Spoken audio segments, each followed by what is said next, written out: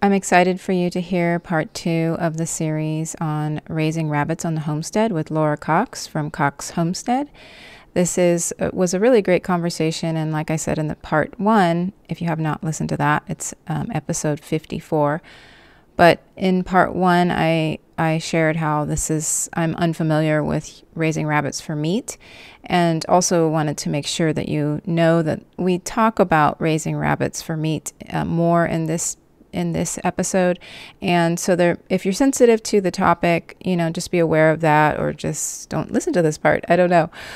And don't forget, you have until June 30th at 11:59 p.m. Eastern to purchase the workshop for beginner homesteaders and dreamers at the discounted price. This is my June promo, so take advantage of that. You have a few days left. Just use the code podcast at checkout, and you will get that discount of over 20% off. And if you're just now hearing about the workshop for beginner homesteaders and dreamers, listen to the end of this podcast. I explain it in the end, and I give you all that information again. So just take a listen. So here we have the part 2 of the interview with Laura Cox at Cox Homestead.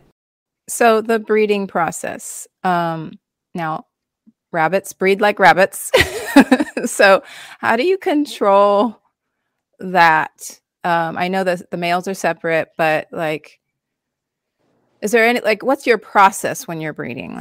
Sure. You take your doe to your buck. Mm-hmm. You never want to put a buck in a doe's cage. So I will take my doe to my buck, and I actively breed middle of August through April. I will not do any breeding in the month of May, June, or July. It is simply too hot for our rabbits here in the South. Mm-hmm. It's not worth the risk. Mm-hmm. There are some breeds of rabbits that are designed. The Texas A&M has a Tamuk rabbit that is designed to tolerate the heat very well. I don't have any of those, but if you're in even further climate than me, that might be something you want to look into. But we give our rabbits the months off in the summer because it is so hot. The bucks go sterile, the does overheat, and they're wearing that winter coat that I talked about all year long. And so it's really hard on them. If you're in a northern climate, you can probably, your breeding cycle may be reverse of mine. And some people still breed year round up north. But for us here in the South, it's hot, and it's hot going out there to care for them. And so I feel like they deserve that break. I need that break. Our schedules need that break. And right. So we take off those months. But otherwise, when I'm in my heavy breeding cycle, at 4 weeks old, when those babies are 4 weeks old, which their gestation is 28 to 35 days.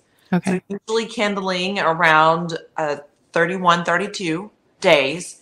And then when those babies are 4 weeks old, I will take that mama out, put her in the buck's cage to rebreed, put her back in with her babies for 2 more weeks. And then I wean those babies off at 6 weeks, leaving behind 1 or 2 rabbits to help dry mama up just for a few days. And then I remove those babies, and mom has about a week and a half to live on her own before she gets the nest box to kindle again.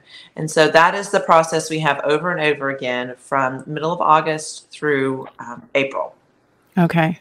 Okay. And the average litter size is around 8 rabbits. Okay. And mama has 8 teats. I have had rabbits that had litters up to 14. So when you have larger litters, oftentimes you have what I call faders. And that is some that just don't make it because the litter is so large. And mama only nurses once or twice a day. And if you have one not strong enough to get to the teat, it just becomes a fader. Yeah, that's an interesting fact about the rabbits that I didn't realize until we raised. Oh, I forgot to mention, I've raised several wild rabbits before.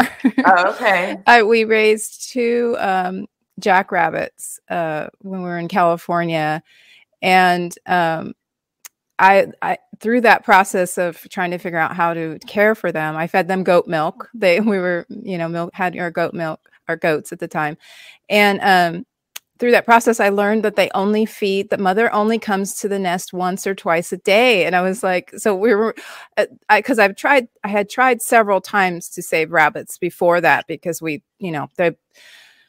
have their litter in our hay or something, or the dog would bring one or something like that. And I was thinking the first time I did it, I was thinking they needed to be warm. They don't need to be warm. Like, you don't want to, at least wild rabbits, they don't like to be warmed, just, they don't need a heat source anyway. No, they huddle together to keep warm. Yeah. Their body heat alone works together. Yeah. And so that was the first mistake I made. And the second mistake I made was trying to feed them like I would some other kind of animal, that needed a couple of hours or something. Anyway, so those are the first two mistakes I made with the first couple of rabbits that I tried.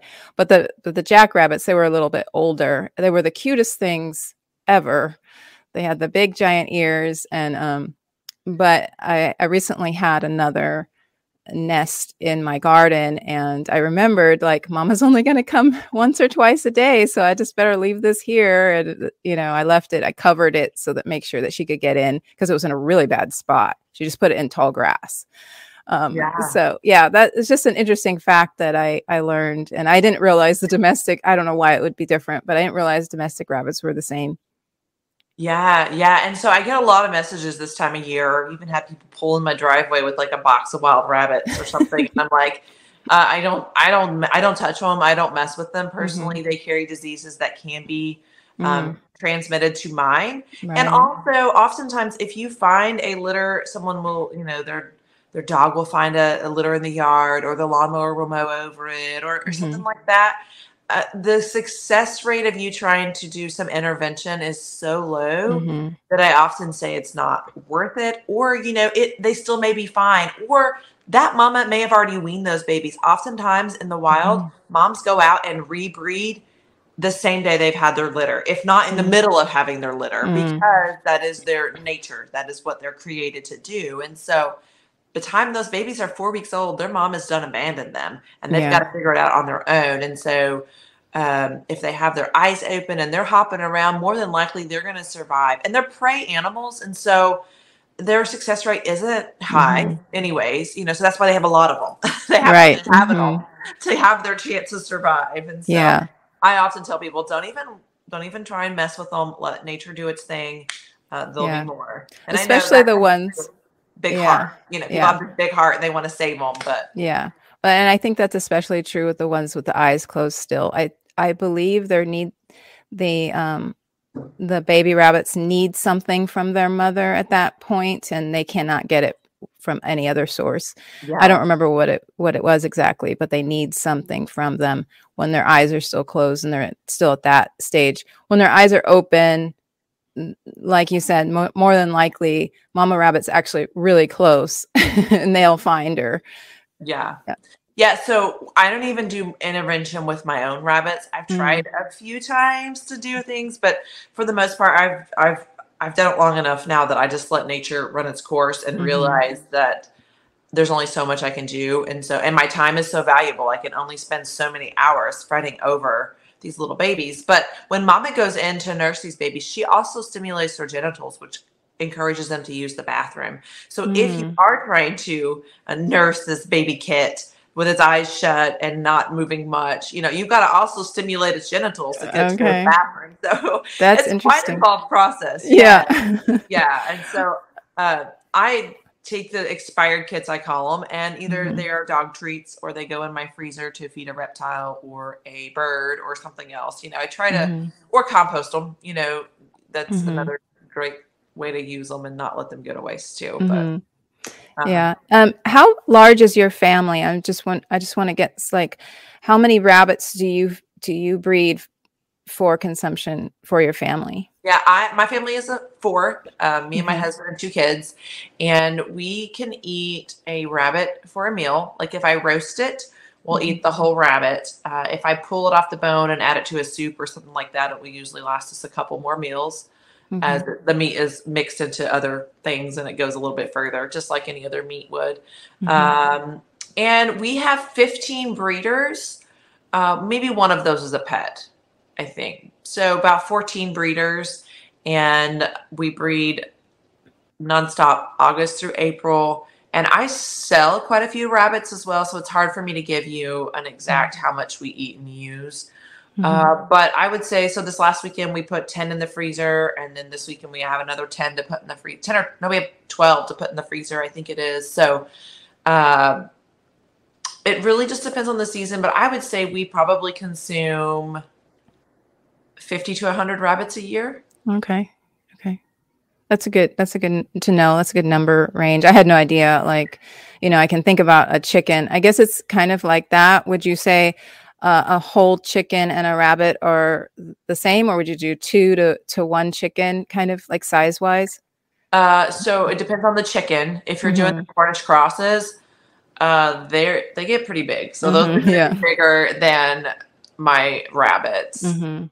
We process rabbits at 12 weeks old. So they dress about 3 pounds. Okay. That's what I try and get my average dress weight to. Sometimes it's a little less, sometimes it's a little more.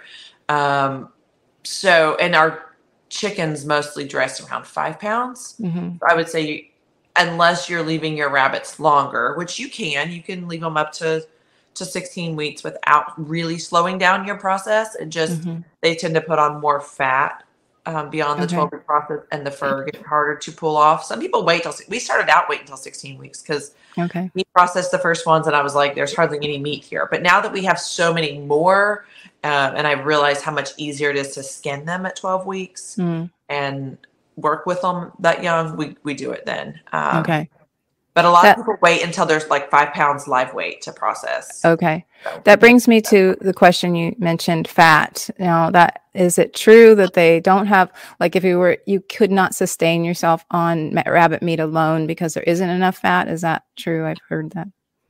Yeah, that's true. Okay. But I don't, like, who wants to eat rabbit meat alone? Yeah, I know. I'm just like, if somebody wants, I've heard people, especially with dogs, try to feed their dogs only rabbit meat and they don't have enough fat for them. Yeah. So, I mean, older rabbits they can have quite a bit of fat. So just depending on if you want to count that in there too. But I wouldn't want to eat rabbit alone. And when I cook rabbit, I use fat. I don't cook it just alone, especially if I'm roasting it or grilling it. I make sure and add a fat. I prefer bacon grease a lot, and I use my homemade seasoned salt on there quite a bit, either grilling it or roasting it. But no, you do need to add a fat to it because it is so lean, which if you have a condition where you're needing to consume less fat, it is a great source for that. And it's so sustainable. They essentially can take, just like a cow or a sheep, they take the grass, eat the grass, something that we humans cannot digest, and they turn it into a protein that we need. And so the value that they have of that is invaluable to me. But no, you cannot live on rabbit alone, and that is correct. But if poo hits the fan and I have to live on rabbit alone, I'm going to say, dear Jesus, take me home. So. I guess it would only really affect somebody who's maybe living in the wilderness and that's all they're eating. But most of us have access to fat everywhere. Praise the Lord, right? I love that. So, what does rabbit taste like? I've never had it. What would you compare it to? Yeah, it is a combination of chicken and pork, in my opinion, but a lot of people say chicken. For me, it depends on how you cook it. If you're grilling it or roasting it, which if you do either of those with rabbit, you want to do it at a low temperature for a longer time. You don't want to rush cooking rabbit because it is so lean, and you want to get it just to temperature and not overcook it or it will be dry. I think it tastes a lot like chicken if you roast it or grill it. If you put it in a pot and boil it and pull it off the bone, it's going to taste more rabbity. And that's where I pull in the pork flavor. It's a little bit different of a flavor than just chicken when you do it in that fashion. It has a little bit, I guess the word would be gamier, but I feel like gamier also comes with a negative connotation or a negative view on it. It just tastes like rabbit. That's all I can say. Right. Yeah. And it's all how you cook it too. We have a relative that makes really good deer venison. And the first time I tasted it, I don't know what gamey tastes like because he cooks it so well. So it was,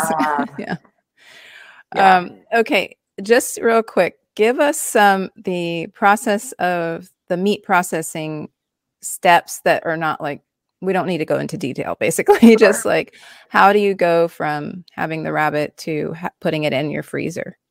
There's several different methods you can use. You can use a fatal blow, which would be a shot to the head. You can use cervical dislocation, which can be done with a hopper popper or the broomstick method. Or you can do a bop and bleed, which is also a cervical dislocation where you bop the head, bleed the rabbit out. All the methods, except for the fatal blow, involve hanging and bleeding out the rabbit. And then you start at the feet. We hang them now. I've done it on the table. That's how we first started. Now we hang them, and you start by getting the hair off the feet, pulling it down. You'll be surprised how easily, especially a younger rabbit. If you remember earlier, I was saying that 12-week mark is kind of the sweet spot for an easy scanning process. And then you just pull the guts out like you would anything else. And it does need to go through rigor mortis in the fridge for about, I say up to 3 to 5 days, up to a week. We had one I processed Saturday, and then we had it on Tuesday, and it was fine. It wasn't tough or anything. So just a few days in there, it needs to go through the rigor mortis process. And we do that in the fridge. You can do it in a dry or wet, either one in the fridge, whichever. So it's not like processing chickens where you put it in an ice bath. You just put it in the refrigerator.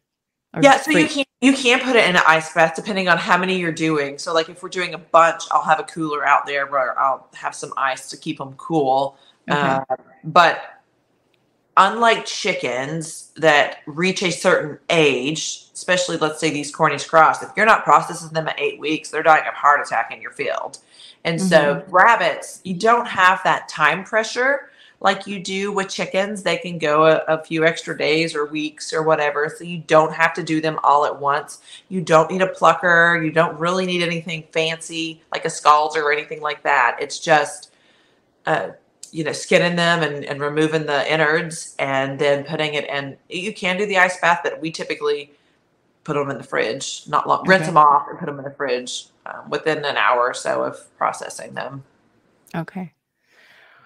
Well, that is really good information. And I think a lot of people will benefit from hearing all of that because, especially the parts that make you a little uncomfortable need to be heard as well, because this is how we raise livestock. We have to have these conversations. It sounds clinical and that sort of things, but that's kind of the mindset we need to have, is that these animals are sustaining us. So I would like to hear your pros and cons list, especially the cons list, because the whole interview was talking about the pros pretty much. But what is the cons of owning rabbits? I always want to prepare people for the negative side, other than the cuteness factor, like we mentioned, the negative side, so that they're prepared for it. So what would you say are the cons of owning rabbits? Well, I feel like I've been doing long enough that it's hard for me to think about this because I've just, kind of accepted what it is. But I'm thinking, maybe the bucks can spray. So maybe some urine on you that you don't necessarily want. Not all bucks spray, but occasionally you'll get one that's a little feisty. You can get scratches from handling the rabbits. You got to know how to handle the rabbits. They can leave some scars on you. And there's things you can do, like wearing some guarded sleeves, or I wear a lot of blue jean shirts, things like that. I've had some clothes ripped from their nails. So there are those things. You do have to trim their nails, especially your breeders. I don't trim the nails of my offspring, but the breeders, I do trim their nails every month or two. Routine cleaning in your area. You got to remove the manure, clean the cages, that type of thing. You do run into disease pressures with rabbits. Rabbits are a pretty sensitive animal. I try and reduce as much exposure to other rabbitries as possible. And also raising our rabbits on pasture, you are exposing them to disease as well. And so we have had some cases where we process rabbits from our tractor and every single one of them has coccidiosis. Good news is you can still consume that animal. We just don't consume the liver at that point. So there are some environmental pressures with this humid climate that we live in here in the South that could cause you to lose some parts of the animal. I think that's all the things that go through my mind besides just the daily commitment to go out and feed and water and care for them. There's not a ton of cost. I don't use vet. You know, okay. you can get another rabbit for $30 if that one passes. So there's not a ton of cost involved. Okay, that's good. What about just the does not raising their young? Like, does that happen very often?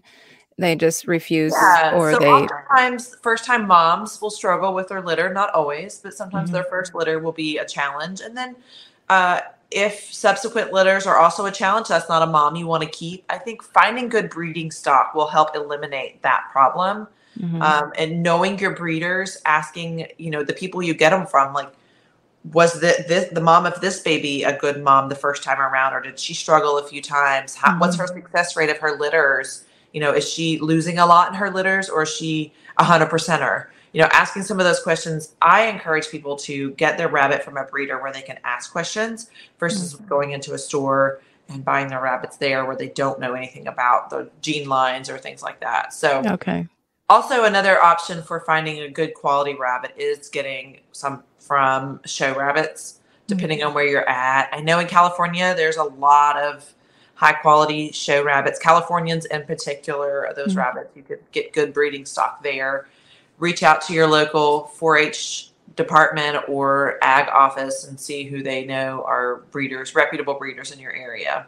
But Okay. maybe not just hopping on the Craigslist and picking someone may not be the best. It could be, Yeah. there could be a reputable breeder on there, but sometimes you have some that are just trying to make a quick buck. And I will say back to the beginning of this, when I talked about everything, starting in good soil, I think, Mhm. knowing the heart and intent behind the breeder and what they're trying to sell you or give you is important. And they're not just trying to make a buck, but rather sell you a quality animal. So getting good breeding stock from the beginning is important. Yeah, and that's true for all livestock, really. Yeah. We had a very good bloodlines with our dairy goats. We had La Mancha dairy goats, and she was like, show quality does. They produced a lot of milk. A lot of people, and they were all really great does. Like, she bred for personality and temperament and all those things. And maybe that would solve some of the problems that people have with not liking goats or whatever because of their temperament and their Yeah. or something. If you just went to a breeder who did that for a living and knew exactly where the parents came from and stuff. We had the best goats. I don't know why people throw shade at goats. Yeah. Goats. Well, and I will say with that, you may pay a higher price, Mm-hmm. but typically that higher price is worth it because you're Right. getting the quality and the lineage information and that type of Mm-hmm. thing. So Yeah, for don't go sure. for the cheapest necessarily, because rabbits can be cheap. You can find some Mm-hmm. for $10 somewhere or $15. And if that's all you have access for, go ahead and try it. You may find yourself getting something good. But if you Right. can find someone, like she was saying, a reputable person that pours into their animals, it's definitely worth it. What is your favorite part of owning rabbits? Like, is it the meat or is it like just the whole thing? Like, what is your favorite part of owning rabbits? My favorite part of owning rabbits is knowing exactly where my meat's coming from and Mm. how it was cared for. Having that relationship with your food is unlike anything I've experienced in the Mm-hmm. homesteading world or even just in the animal husbandry world. Having that much closeness to your food is quite the experience. Yes, I would agree with that. I would agree with that. There's a lot of levels to what it means. It's not just you're raising animals for food. There's just so much to it. And I can't even put it into words, really. Yeah. Yeah. The thankfulness, the Deep appreciation. yes. Because we Yes. will use their bones even. I use their bones to make a bone broth. And Mhm. then if I just have rabbit bones in that pot, then after that, the bones will go to feed my chickens. And, Mhm. because they're so crumbly after making bone Mhm. broth. Yeah. So it's this beautiful cycle that keeps on giving. So Mhm. Yeah, I agree. Okay, so do you have anything available for our listeners to purchase to help them get into rabbits or any like a YouTube channel or whatever? yeah, I have a YouTube channel at Cox Homestead. I have a lot of the basic frequently asked questions I get on there, and I do a little bit of vlogging. Not a ton, but you can find me on there. I would love it if you would subscribe and leave a comment so that I know that you're there and learning. I have an Instagram, and that is Cox Homestead _Kodak. I have Facebook, and that is Cox Homestead Kodak. Our website is www.cox-homestead.com, and you can subscribe to my newsletter there. That is where I release all of my happenings firsthand. If you're on my newsletter, you get everything that I'm doing before anybody on social media. Mm-hmm. So I teach a lot of in-person workshops. I teach a gardening 101. We teach how to process rabbits, how to raise rabbits. Then I also do some stuff with cut flowers occasionally. And in the wintertime, I have a live wreath workshop. And we are continuously adding more things here at the homestead. A lot of it being in person. I really thrive in person teaching. And so we have a short-term rental on our farm. So if you are from out of town and want to come see the Smokies, we are an excellent spot. We are right off the parkway, just a couple miles off the interstate, getting you in the direction to go explore the Smokies, Pigeon Forge, Gatlinburg, and Sevierville. And you have a view of our farm and a 1,000-acre farm across the road. So it is very scenic, and you can find that on our website as well. On my Etsy shop, I have this shirt here. Oh yeah, I've seen that shirt. Yeah. It may not show up, I can't tell, but it says, "Eat more rabbits." I love that. How I end every one of my YouTube videos.